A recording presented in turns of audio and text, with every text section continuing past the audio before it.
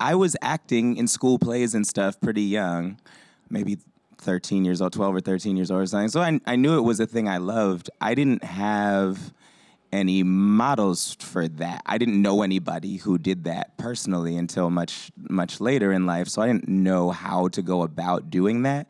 So I don't remember ever saying I wanted to be an actor. I don't remember ever labeling it that. I just remember that